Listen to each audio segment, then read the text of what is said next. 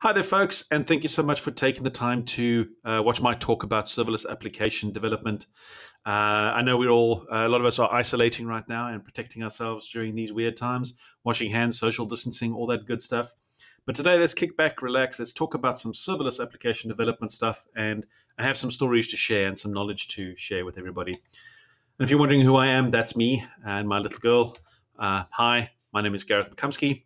I am a solutions architect at Serverless Inc., the creators and maintainers of the open source serverless framework, probably the most popular framework for application development using serverless.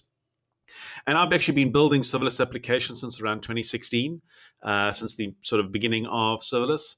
And if anybody wants to ever get in contact with me, you can find me quite easily on Twitter. I love talking about serverless stuff and sharing experiences, discussing things with folks. So feel free to hit me up.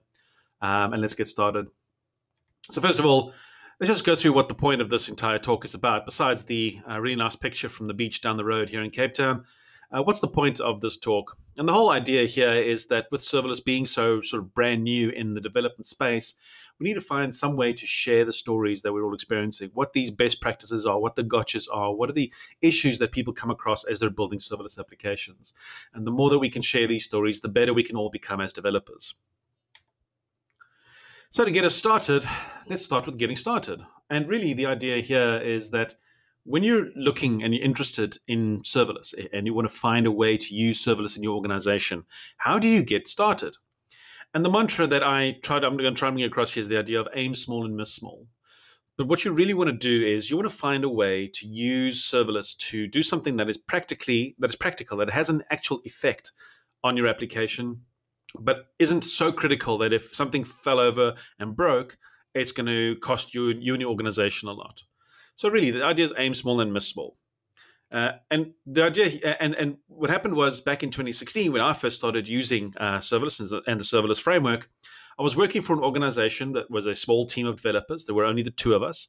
I happened to be the lead of the team, which meant I could make a lot of the technology decisions. And really, the fact that there were only two of us working on this online sales platform for a multi-million-dollar travel company, where all the sales for this company happened online. They had no ties to travel agencies or anything like that. So this online platform was incredibly important. However, the online platform was showing its age. It was about 10 years old. The code had been reworked multiple times in various ways, and it was starting to show its age and was having some serious issues. So the decision was made that we had to consider re-architecting things.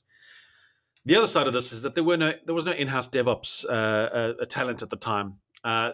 Before I had joined the organization, the company had just gotten a third-party consultancy to set things up in AWS. So they had the typical three-tiered approach with the load balancer, a web application tier, and the database tier set up with load balancers, replication, and so on, which was serving them well. This helped solve a lot of the problems that they were experiencing, but it still wasn't ideal because it meant somebody had to maintain this, and it was difficult to find and justify the cost of hiring a full-time DevOps professional if they weren't going to be used 24/7, but they were still needed.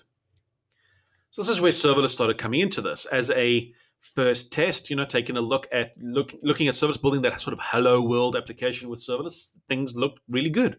I was able to get an API gateway endpoint that was triggering a Lambda function that was writing into a DynamoDB table, and then a relational database as well, which is something else I was trying at the time.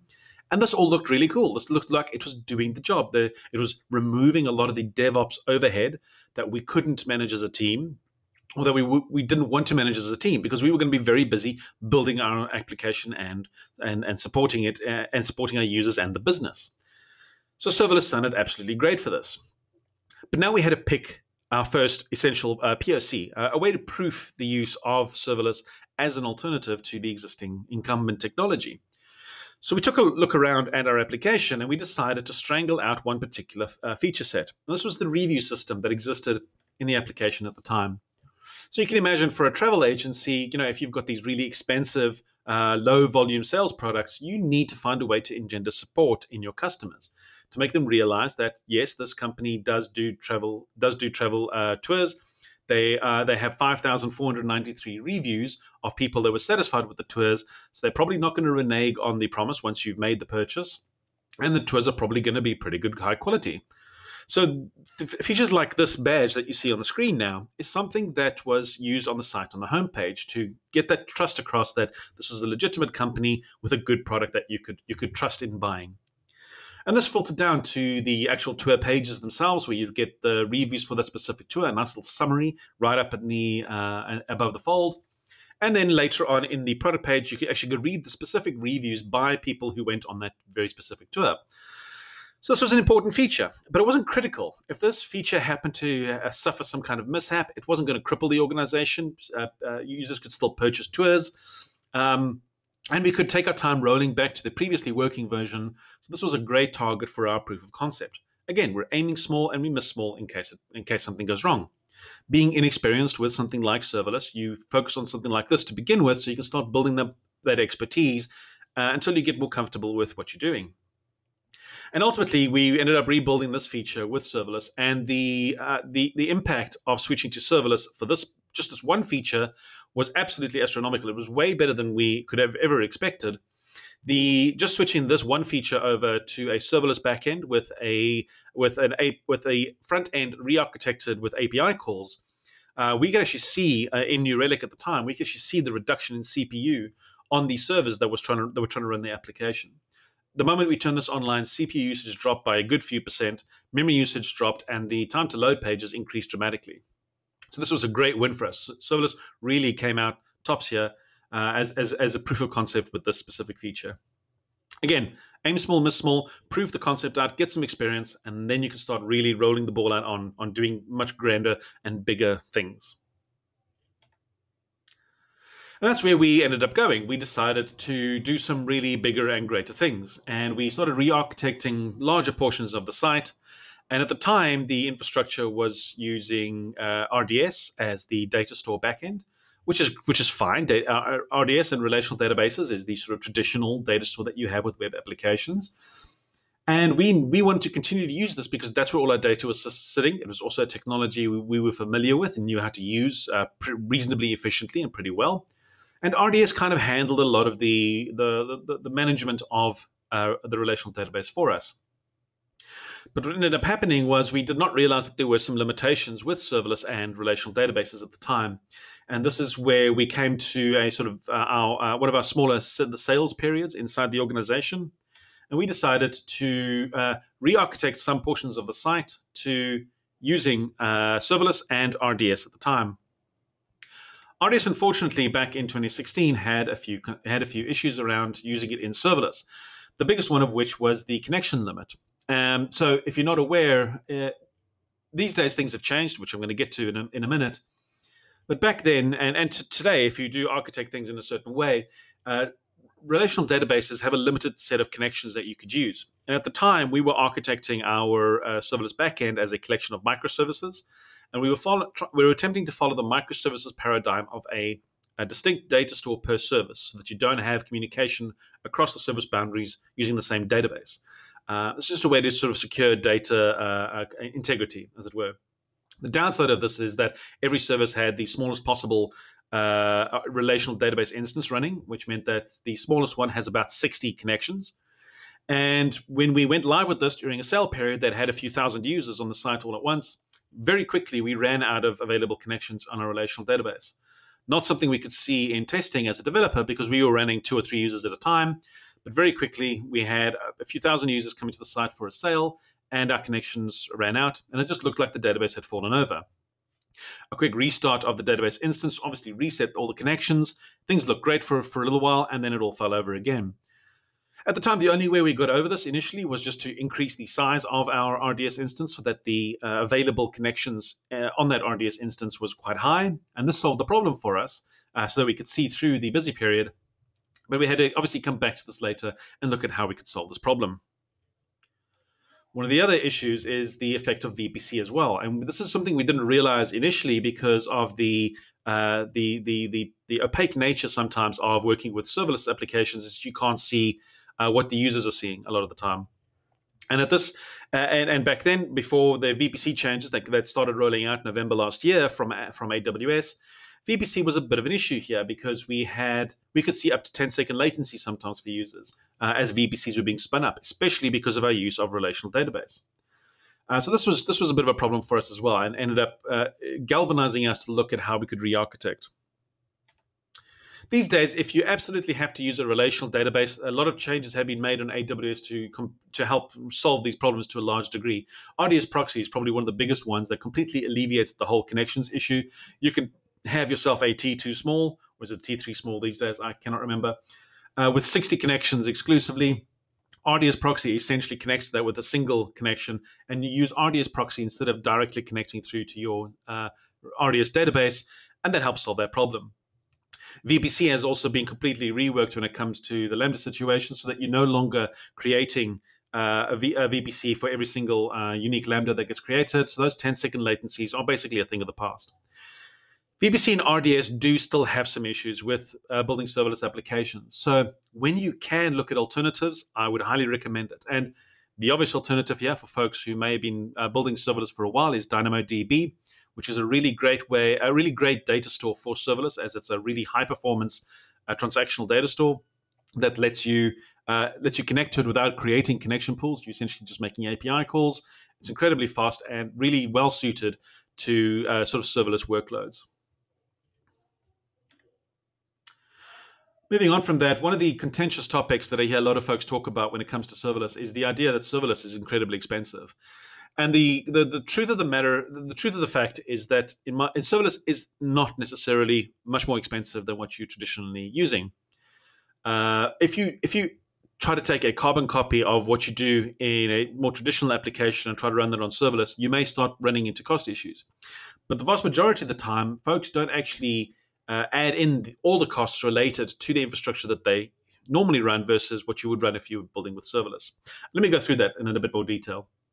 So really, what I'm talking about, first of all, we cover the free tier idea, because a lot of applications in serverless can end up costing little to nothing, because a lot of the serverless services out there include very generous free tiers. Everything from Lambda to DynamoDB to API Gateway have permanent free tiers, not just limited to a year either, where you can sometimes end up paying nothing for your infrastructure. And I've actually built applications for customers. And this is the bill that one of them got at the end of the month. And this isn't the first month after we went into production. This was a couple of months ago. Now the project has been running for about a year.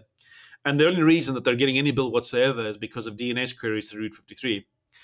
58 US cents for an application that does thousands of requests a day, only because they haven't yet breached the free tier on API Gateway, Lambda, and I think it was, API Gateway and Lambda. Pretty compelling stuff if you don't have super high volumes. You can run incredibly cheaply. But really low volumes isn't necessarily what folks are looking at when they come to serverless. They want to find ways to reduce the overhead of managing large-scale infrastructure for lots of load. And this is where the next idea that you can scale to zero and save yourself a lot of money, especially if you're in the environment with lots of bursty workloads. For example, if you run a very localized web application, maybe you run an e-commerce store that only operates in South Africa, as happens, as companies I've worked for. And at 2 a.m. in South African time, there's no traffic on your site. Yet you have three EC2 instances up and running, spread across 3 availability zones, with a load balancer in front of that, 2 caching servers to provide you some caching, a relational database, a really big relational database, because you have to vertically scale this to the maximum predicted load that you may have in your database, just in case you hit that, and maybe a bit more for some headroom in case it's even higher. And then obviously a read replica on that, so that you have some kind of redundancy in case the master goes down. And now you're paying for all of this infrastructure that's essentially sitting around and doing nothing for you. Your traffic only starts at 8 a.m. in the morning, for example. Scaling to zero means that you save all of the cost of all of that complex infrastructure that's just sitting around and using up your bill. But then there's the other aspect of total cost of ownership, when you actually factor in the cost of people. People are incredibly expensive. A lot of organizations will look at the AWS bill at the end of the month, switch to serverless, then look at the AWS bill again and see that it's a bit higher, and not realize that they've saved money in other areas and actually enhanced their ability to be agile as well. So people cost money. And if you look at situations where if you're using EC2, if you really optimize your usage and cost of EC2, you can probably get your total infrastructure cost really low, much lower than you could potentially get on serverless because you use things like reserved instances and spot instances. But knowing about reserved and spot instances and how to configure that and set that all up doesn't come for free. Your agility could be sacrificed because now, instead of a developer being able to just grab the usage of an S3 or a DynamoDB table or an API gateway endpoint, a developer will have to either do it themselves or wait for somebody in the DevOps team to go ahead and set up this infrastructure for them for whatever they may be building. Maybe you need an extra caching layer or some additional storage space.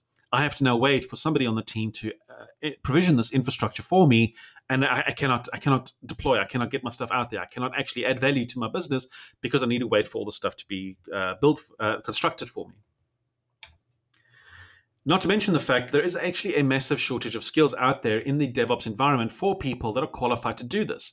I might be able to spin up an EC2 instance and throw Ubuntu on it and maybe install Apache and some configuration. But for a really busy, high-volume web server, I don't necessarily feel like I'm the most qualified for that. I'd rather have somebody who knows the ins and outs of all of these systems and can build them up more efficiently than I can. But those kinds of people are in very short supply. And they're not cheap either.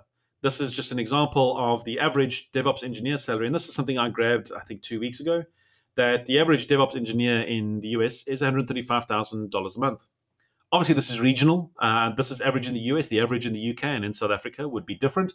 But it just gives you an indication of what the cost and rarity of these types of people is like.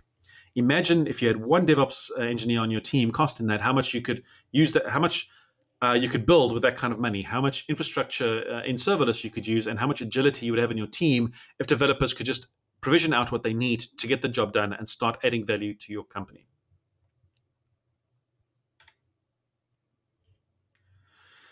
So from one contentious issue to the next, this is something else that I've seen folks talk about where cold starts ends up being something that gets mentioned in the conversation. And somebody will make the comment that they ran their hello world application, and oh boy, when they executed that, when they called that API gateway endpoint, that Lambda function took 1.5 seconds to respond. That is way too slow. That latency is way too high. It makes serverless completely useless. When the actual fact is that specific cold start would have happened once and never again because they now had a warm Lambda function.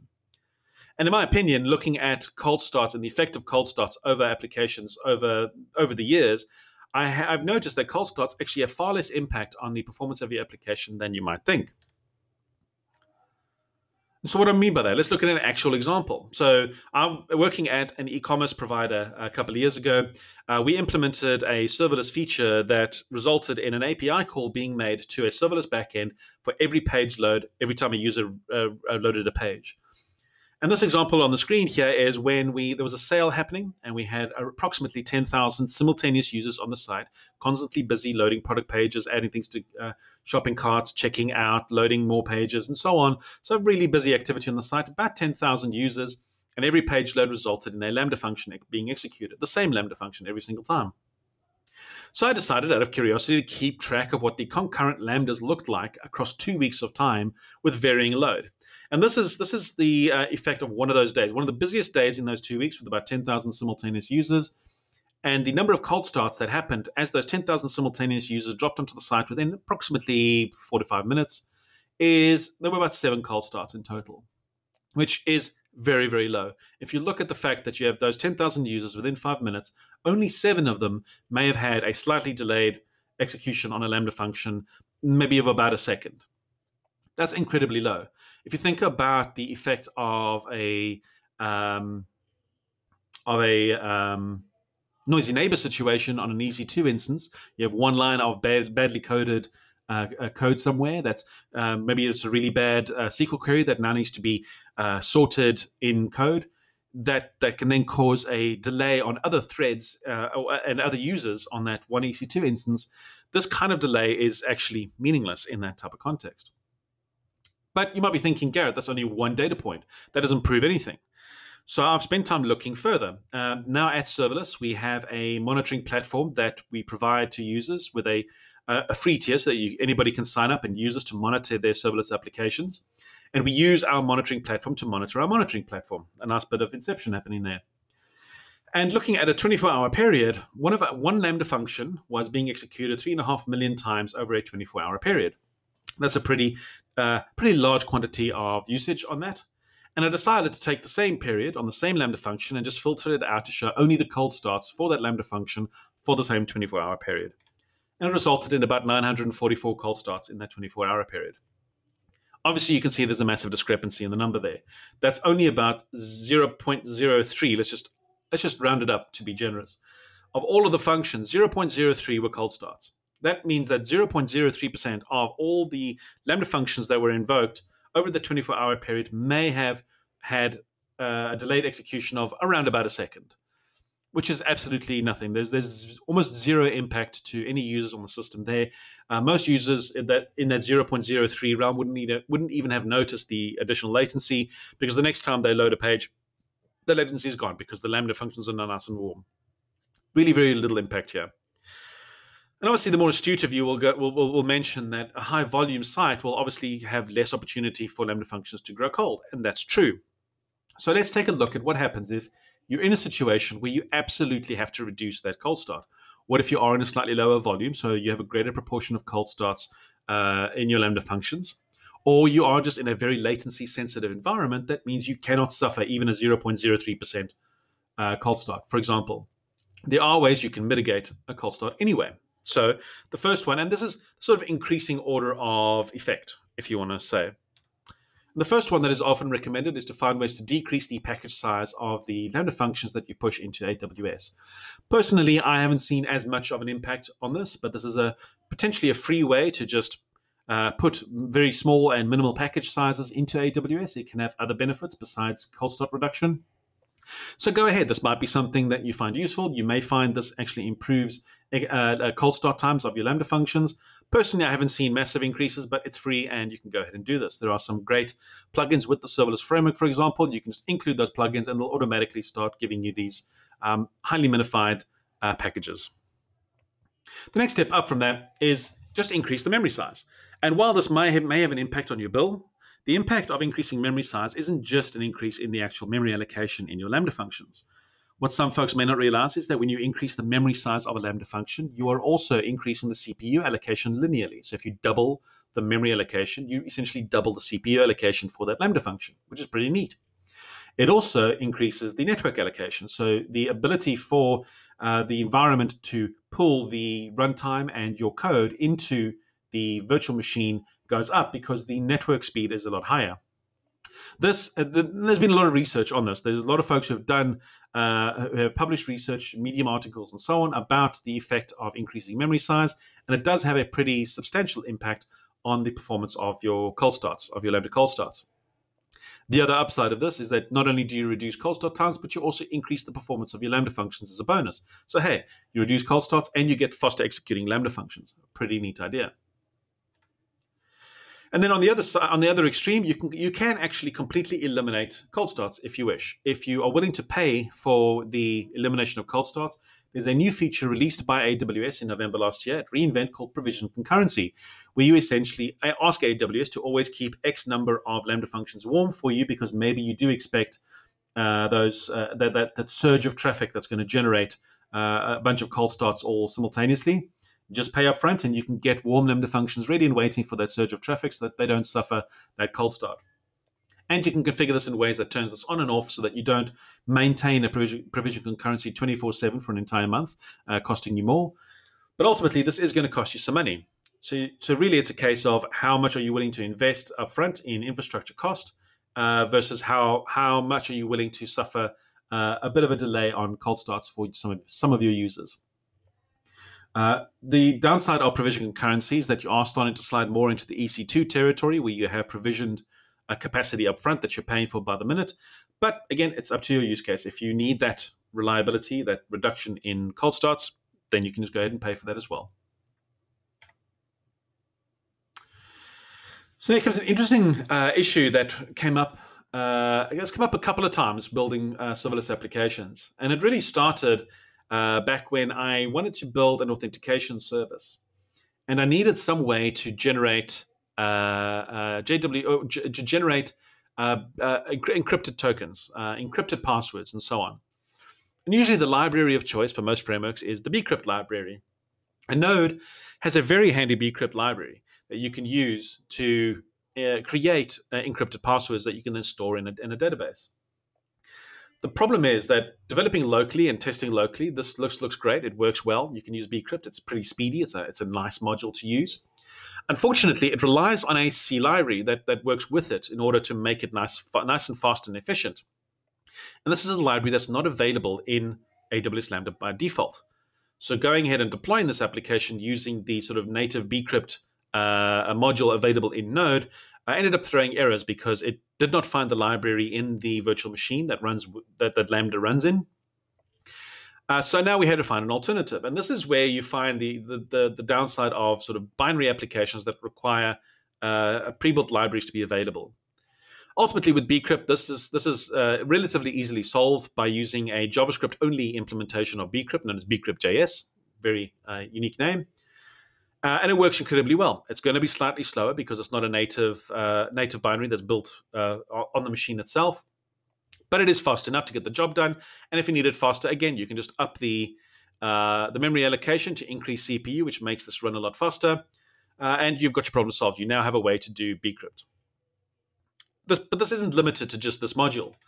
Funnily enough, we tend to see, I personally have had experience trying to run headless Chrome inside of Lambda, and I do see this from time to time from users, just in general, that the idea of using Chrome headless in a Lambda environment seems very attractive. But the Chrome headless binary is, again, a slightly difficult one to execute. At one point, we were using this to run end-to-end testing inside Lambda functions, and then Chrome updated itself, which meant that this binary got updated as well within the package that we were using, and it broke. Chrome started requiring the inclusion of additional libraries within the operating system that just doesn't exist inside Lambda, and so our tests kept failing now. We could not actually execute with Chrome. The only way we were able to solve this was to roll back to a previous version of Chrome, which meant that our end-to-end testing now didn't use an up-to-date version of Chrome headless, which, isn't the greatest, but it meant that things were still running. Although this problem, I know, has been resolved recently with some really nice work with Lambda layers and including a Chrome binary in AWS that actually does work up to the most recent version. So that's pretty cool. And there were other features that AWS has added to help this, because one of the other issues that I've had in the past is trying to get custom runtimes to execute inside Lambda.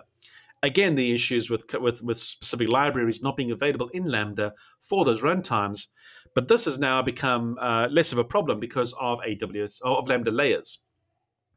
And layers allows you to essentially bring your own runtime. It has a very nice feature where you can choose a custom runtime, supported in frameworks like the Serverless framework, for example, where you can essentially just point at a Lambda layer and run and write code that can execute on that runtime. It's a pretty nice feature, and it means that if you are looking for custom runtimes, you no longer need to worry about building your own binary and compiling it with all the features included that you need from scratch, like you would have had to in the past. You can pretty much use an existing Lambda layer that provides all the features that you need to use that runtime inside Lambda. It's a pretty useful feature.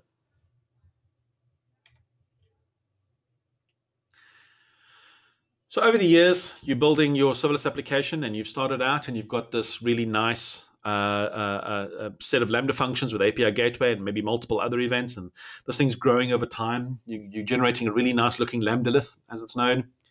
And then you hit across a issue when you try to deploy, and you get an error from CloudFormation that says you've reached the maximum capacity or maximum number of resources for a CloudFormation stack. And this is a real issue that I come across very regularly and have suffered myself as well in the past, where the single service that you're building, that you're deploying into AWS using CloudFormation through services like the Serverless framework or even SAM, and you hit this 200 resource limit that exists in CloudFormation. And let's put this into context. Let's actually understand why this limit exists. So CloudFormation has this limit of 200 resources max per stack. And it exists for a very good reason if you think about it. CloudFormation was originally developed as a tool for DevOps. It wasn't a developer tool. CloudFormation is a way to deploy infrastructure into an AWS account with state and a way to manage the current state of that set of infrastructure. Lambda was released along with API Gateway, and serverless frameworks like the serverless framework realized that CloudFormation was the CloudFormation service was a great way to leverage the sort of state management of a serverless application in the cloud, because that work was done by CloudFormation, and we could just deploy on top of that, use that as a way to help us deploy our applications as developers. But CloudFormation, as I said, wasn't built with developers in mind. So the number of resources that you need as a developer with all the Lambda functions and API gateway endpoints and all these other bits and pieces is far more complex than you would typically find in a DevOps environment. So a 200 resource limit was put in place so that if for some reason somebody was accidentally spinning out too many resources, 200 EC2 instances, for example, there was a hard stop here to prevent people from going overboard and potentially wiping out their entire bill. A very sane reason to have a limit. Unfortunately, this causes problems when you're building a serverless application. So just to give you an indication of how this can have an effect is if you take a look at the serverless framework, if you have one Lambda function defined with a single API gateway endpoint, that combination uses up about 7 resources in your CloudFormation stack.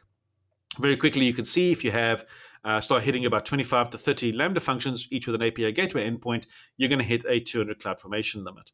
That can happen reasonably quickly. But there are ways around this and ways to mitigate this. So I'm going to go through a couple of these in, again, increasing order of preference, in my opinion, and in ways to resolve the problem. But typically what this usually comes up with folks who have now developed their application in a single service, and they want to deploy a new set of features that have been developed, and they hit this error message about 200 resource limit. Now what do you do? So the first port of call that I often recommend folks to take a look at is something called the nested stack plugins. There are a number of plugins available as part of the serverless framework that allow you to leverage the use of essentially nested CloudFormation stacks. The idea being that you can take some of those resources out that you need to deploy, put them into one CloudFormation stack, which is way under the 200 limit, take another set of resources out and put that into a completely different CloudFormation stack, and then nest those within a third CloudFormation stack. So you have a parent CloudFormation stack with children CloudFormation stacks. A pretty neat idea. And these plugins can help you get over this initial hurdle of having this resource limit. However, there's some downsides to the solution in that it does re-architect a lot of the sort of structure around how your application looks and works. So it can have impact on other solutions you try to use in your service. So it might not be ideal in this situation. It can affect monitoring tools who are not attuned to the idea of multiple stacks nested within each other. So in the long term, these nested stack plugins are not necessarily the best solution because they can hinder and cause some issues further down the line. But these are really great if you're stuck with this problem and need a solution right now so you can get the stuff out that you need to deploy, and then you can come back later and take the time you need to fix the problem on a long-term basis. So one of the techniques we see folks using as well as another sort of stepping stone to a much longer-term solution is the mono-lambda approach, often called the lambda-lith as well. And the idea here is that instead of multiple API gateway endpoints pointing at multiple lambda functions, you potentially have a single API gateway endpoint pointing at a single lambda function. And instead of API gateway being the routing mechanism across your code, the single lambda function will then route across multiple functions potentially, very similar to Express or Flask. And the mono-lambda approach is something we see often with folks who have built an application using Express or Flask and want to get into serverless. And the mono-lambda approach is a really great stepping stone to sort of lift and shift your existing Express or Flask application into serverless to get some of the serverless benefit. But it's also an approach if you're hitting this CloudFormation limit. So you can reduce some of the resources that are actually consumed, deploy this, get under the 200 resource limit, and now you have a bit more headroom to work with. You have a bit more time on your head to solve the problem again in a more longer-term strategy. The next step here, though, is ultimately sort of the best practice that seems to be coming out in this way is using the idea of micro and macro services. And microservices has been a bit of a contentious topic over the years with people for and against this pattern. The usual argument against a sort of microservices environment is the sheer amount of infrastructure complexity that this adds to an application. So whereas organizations like Uber, for example, that have been using microservices in a really big and successful way, their engineering discipline is large enough that they can manage the infrastructure burden that this imposes to reap the benefits that this architecture gives them. So it's really great for them. But when you're a smaller team, you're not an Uber, you don't have hundreds to thousands of developers on your team, microservices can still be a beneficial architecture. And using serverless means that you're removing essentially the infrastructure burden needed. You no longer need to build Docker containers spread across Kubernetes clusters with multiple EC2 instances and load balancing and all of the headache that comes with that. You can use these serverless services repeatedly in a collection of microservices that together combine to give you the feature set for your full application. It's a pretty compelling way to build your serverless solution. Works incredibly well, keeps you below your 200 limit in all cases, and means that you now have a very flexible way to manage the feature set of your application with less brittleness when you're deploying, managing across multiple developers potentially. It's a really compelling way to build applications.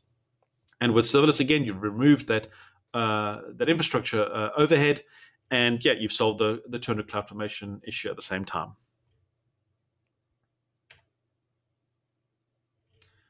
So one of the things that Lambda gives us, and this is pretty much the most impressive part about Lambda, in my opinion, is the idea of the Lambda supercomputer.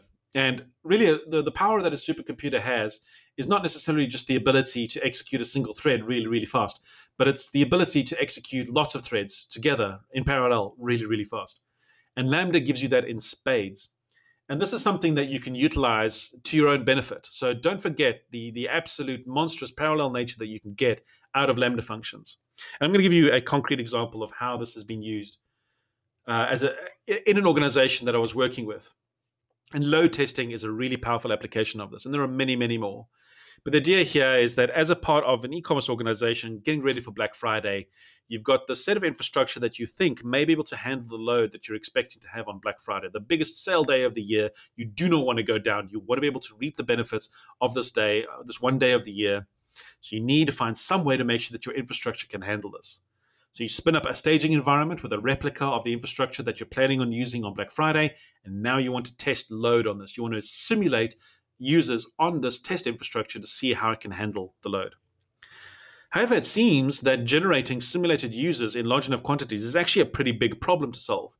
And we went through a few iterations of this. And first we started with looking at running our own EC2 instances. And as a part of this, we had the organization had somebody that was building end-to-end tests using first of all, the e-commerce platform was built on PHP. So we had an end-to-end testing platform running on Codeception, which is a PHP end-to-end testing platform that allows you to essentially simulate users loading a web page, clicking on links, adding items to cart, going through the checkout process, and so on. And you can, and by executing this end-to-end test, you're essentially simulating user traffic. You can add some randomness into the time to click on items, randomness into the product selection that was made, randomness in the timing to go to a checkout, and so on. So you can add some bit of variability, simulate user activity, which is great. And it's a great way to test that your application is working as intended. So the idea was to use that end-to-end testing as a way to simulate users. We just needed to find a way to run a lot of these threads in parallel. So the first attempt was to use EC2, and this became incredibly difficult to do because while we could spin up very large EC2 instances, getting the actual number of simulated users in parallel that we needed was incredibly difficult. Trying to coordinate all of these simultaneous users and multiple threads running in parallel was a very difficult task to perform. We couldn't actually figure out how to do this properly. So the next step for that was we realized that this couldn't have been a problem that only we were trying to have, that we had. Surely other people wanted load testing. Surely there were vendors out there selling a solution. And there were. There were some vendors out there. However, our research showed that there were vendors that were very expensive and had very limited numbers of simulated users they could give us. So our search for a vendor to solve this problem was actually very short-lived. There was no vendor that we were happy with, and any vendor that we found that might be able to reach the number of simulated users we were looking for was asking thousands of dollars per test run, and that was just far too expensive for our usage at the time. So we moved on. And this is where we looked at Lambda. We looked at serverless as a way to potentially solve this problem. And bearing in mind that this is a new concept to us as well, using Lambda in parallel, conceptually, we could see this happening. We knew we could get up to 3,000 concurrent Lambda functions running at the same time. Technically, it was available to us as part of our AWS account. we got that limit increase, so now we could go theoretically up to, I think it was 5,000 burst and up to 10,000 over time. So this was some pretty nice parallel workloads. However, now we had to get PHP running on these Lambda instances. So this takes me back to that sort of binary issue that we were having in the past and that I've talked about previously, as well as this codeception tool and the end-to-end test. And getting this all running was great. We could get this running on a Lambda function. We could actually send a simulated user. But now we needed to coordinate this. And this is where you start looking at the other services available to you in AWS. What we ended up with was a solution where you could have one API gateway endpoint where you could pass it a payload that tells it exactly which website to run traffic on, which end-to-end test to actually use, potentially even which runtime to use. So we had the options of multiple different PHP runtimes available to us. And this API gateway endpoint calls a Lambda function. The Lambda function will then put out, essentially create a SQS queue, this Lambda function will then put 15,000 messages into an SQS queue, and this would then spin up as close as possible 3,000 Lambda functions running simultaneously.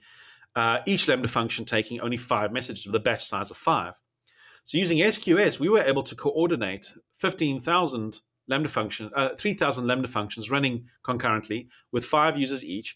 We had a brief wait period in each Lambda function so that we could wait for all the others to come on ramp as well. And these Lambda functions would then begin executing their test loads. So the end result was absolutely spectacular. We ended up having 3,000 Lambda functions running in parallel, or as close as possible as we could get. And technically, you don't have to have all 3,000 exactly running in parallel. We wanted to get as close as we can to simultaneous users browsing the site. And each of those Lambda functions could run 5 simulated users in parallel on the single Lambda function. We ended up using the maximum size Lambda function to do this, so that we had a really powerful CPU running there, as well as really good network capacity and memory, obviously. And this meant that, and we could actually get up to 10 users running per Lambda function, but occasionally a user would drop off. We'd have some failures, so we dropped it down to 5 just to keep it stable, and then there was more than enough for us. Your mileage may vary. You may be able to get far more users on a specific Lambda function. And this meant that we could run 15,000 simultaneous users executing on the staging environment for us to test the effect of this load of users spinning up within minutes. And every test that we ran on the staging environment cost us only about $60 in total. And the biggest cost there was the execution time of all the Lambda functions, because each Lambda function ran for approximately about 3 minutes. So we had about a 3-minute timeout on these Lambda functions running at the 3 gig full capacity Lambda function with 5 simulated users, $60 per test run, which was cheaper by an enormous margin than any other solution that we could find.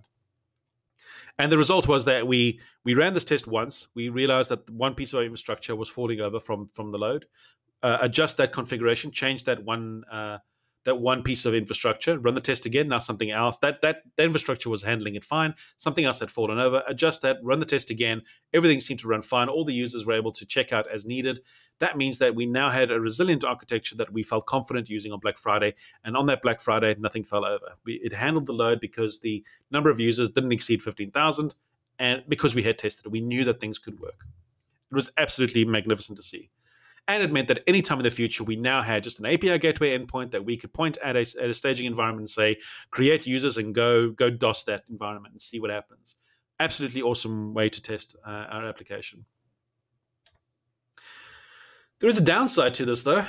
Lambda is incredibly powerful, and Lambda can do things in parallel in huge amounts. But if your downstream systems aren't ready for it, and that was the entire point of load testing, was to make sure that downstream systems can handle the traffic. But if you're not aware that this parallel nature exists in Lambda and that it can pretty much just eat whatever you throw at it, you could seriously drown out your downstream systems. And this happened to us in 2017, back at the travel agency, where we were preparing for the end of year or the mid-year sale time. And the travel agency had an massive annual sale where they were introducing the new tour dates for the coming year with some nice discounted prices, and thousands of users would be clamoring sort of on a countdown for the bookings for this sale to open, so that people could go and buy the tickets for the sale that they wanted at the cheap prices. And every year before that, there happened to be failures. There was always a failure happening at the booking engine layer of the online platform that just couldn't handle the load. And this year, we decided we're going to re-architect this in serverless. Let's make sure that this booking process is rebuilt using Lambda and API Gateway so that it's not going to fall over with the same problems again. We knew we could handle this. We had increased our Lambda concurrency limit. We were no longer using relational databases. We were using DynamoDB to help handle that load for us. API Gateway was going to be beautiful. It was going to be magnificent, and we were right. Our system stayed up for the first time in years running this mid-year sale. It was beautiful. Things were going amazingly well. Unfortunately, we used a downstream third-party provider that actually handled the sort of booking allocation for us, and they fell over from the load because they'd never seen us actually send that much traffic to them before, because our systems had usually fallen over long before theirs could. But we were sending them thousands of requests in less than a few seconds, and their systems couldn't quite handle that, so they ended up throttling us, which meant that we were throwing failures back at our clients because we weren't architected to handle being throttled from our downstream providers. So this is something definitely to bear in mind, to make sure that when you have systems that could result in a lot of parallel requests going to downstream systems, you need to find ways to handle this. And there are a few ways that you can do so. These are a few of the techniques that we ended up using as well. The first one that is really, really useful is just find a way to debounce that incoming traffic. Just manage the herd of traffic that is coming at you. And in our case, what we found that year after this, we introduced some techniques to help just flatten out the curve of traffic, because in years prior, what we ultimately had was a booking page you could go to. You could go to the tour date, find that lovely tour that you want to go to, and you'll see a countdown timer before the booking button is available. So you're sitting waiting for this countdown timer to reach 0. Suddenly the booking button is now available. You click that button and off you go, and everybody's clicking that button at the exact same time, making that booking, and that's when the downstream booking provider falls over because everybody's clicking that booking button at the exact same second. Huge amounts of traffic being pushed to that downstream provider. Instead, what we did now is that we added in a registration page, so you can see the button that is available to register, to sign up, to book your tickets for the sale, is now on a countdown timer. So instead of going to a downstream system that could potentially fall over, you need to click into the form, type in your email address, tick, tick, tick, tick, tick, tick, tick. You need to go to the password field and type in a preferred password, maybe a name. In the meantime, 5 other people have already done this. There are 10 other people that are going to do this just behind you, another 50 just behind them. And you're slowly filtering these folks through. You are now giving them, essentially putting them through a filtering process that's slowing people down a little bit so it spreads the traffic out a bunch more. A really great way to do this. We even went to the point where after registering, you'd go to a page that lists all the available bookings that you had available. So you still had to now scroll through a bit, find the one that you're interested in, go through to the product page for that, now go find the actual date. So it was a great way to filter this traffic through while still keeping people excited with a countdown timer that they can then go through and start booking the seats that they want. The other advantage you've got is that you're in the cloud. You're in AWS. You have services available to you that can help you also manage this kind of traffic in a much cleaner way. And these are other techniques that we ended up using as well. With features like SQS and Kinesis, and even SNS to some degree, you can receive these booking requests. In our case, we were getting a lot of booking requests still really quickly. So we used tools like SQS and Kinesis to receive these booking requests without actually still pushing them down through to the booking provider downstream instantly. We were able to batch these requests, and we were able to still process them relatively quickly. Some requests would take a few seconds because we needed to have Lambda functions that could manage this traffic in a certain batch size and quantity of concurrent Lambda functions. And this is where using something like reserved concurrency becomes really useful. If you have 10,000 SQS messages gets dropped into a queue, you set a batch size of 10, so no more than 10 per Lambda function executed at a time. You set a reserved concurrency of 100 so that those requests don't swamp out your downstream providers. You're not hitting 3,000 concurrent Lambda functions all at once. You're only getting 100 concurrent Lambda functions, doing batch sizes of 10. This is a far more manageable process to go through, and it'll take you a bit of time to get through that queue, but you're guaranteeing that nobody's going to receive a failure. Your downstream provider is going to love you. Great ways just to handle this kind of stampeding herd situation. And that's really my talk, folks. Thanks so much for spending the time to sit and listen. If you want to get in touch with me, I love talking about serverless application development. If you have questions, if you're looking to get started, if you want some advice, feel free to send me messages on Twitter at GarethMCC. I am freely available there. If you prefer email as a communication platform, feel free to contact me at gareth@serverless.com. And please stay in touch. And I believe I will be switching over to the live version of myself now for the question and answer session. So thank you very much, and feel free to ask the questions.